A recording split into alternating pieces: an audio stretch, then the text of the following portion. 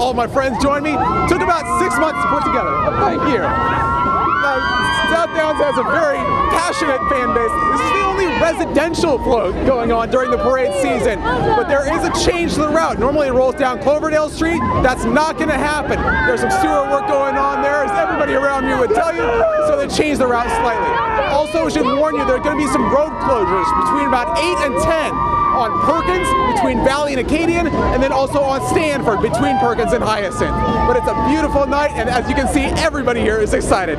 Reporting live from Lee High School in Baton Rouge, David Lippman, NBC 33 News.